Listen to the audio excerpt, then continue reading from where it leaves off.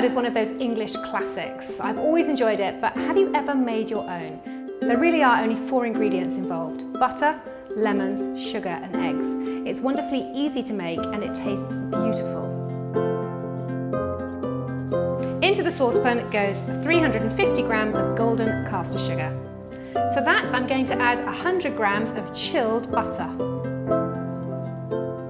I'm going to add 4 eggs, but I'm going to crack these separately to make sure I get no shell in them before they go into the saucepan.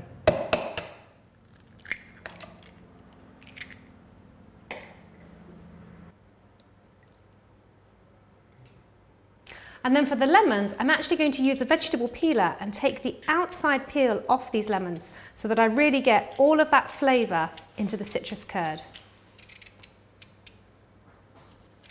And I'm going to add the juice of all of these lemons as well. And don't worry too much at this stage if the pips go in, because everything will be sieved once the curd is made. And now that everything's in, I'm going to bring this carefully up to the boil so that all of the ingredients will melt, cook through and thicken.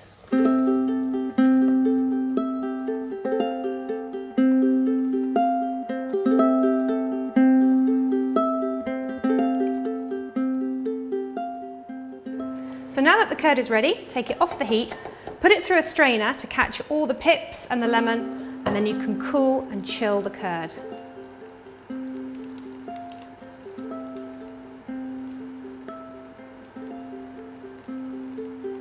And then transfer that into a jug so that you can chill it.